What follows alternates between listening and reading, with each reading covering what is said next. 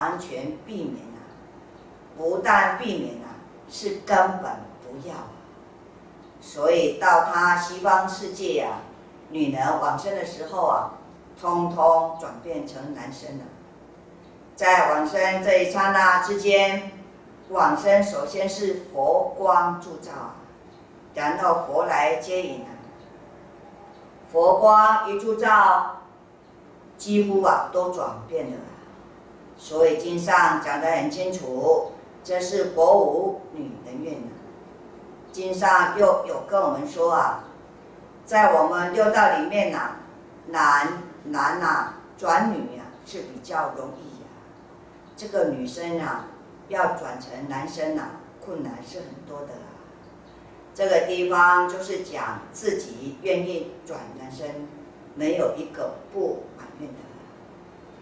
阿弥陀佛因地当中所发的宏愿，在果地上啊都能够啊实现啊，没有一愿是虚愿的。阿弥陀佛这句名号，我们听到之后有什么好处？我们从这些的经文里面呢，就可以看出来了。文明功德了不起呀，天人礼敬啊，善终之后啊，生尊贵家，诸根不缺啊，其即常修殊胜梵行啊。如果菩萨大德想要知道更多文明功德的好处在哪里呀，那么一定要再来听啊。因为今天时间的关系，我们就讲到这里。学生在台上练习复讲，相信内容还有很多没讲到的，还有很多的缺点。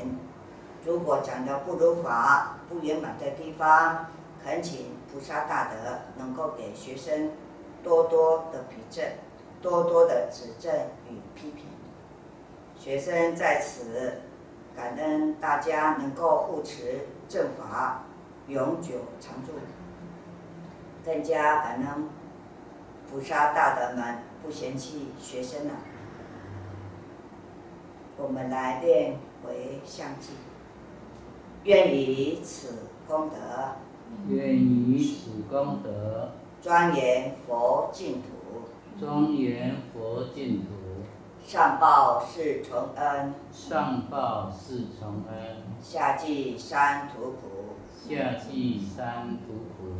若有见闻者，若有见闻者，悉发菩提心，悉发菩提心，尽此一报身，尽此一报身，同生极乐国。同生极乐国。阿弥陀佛。阿弥。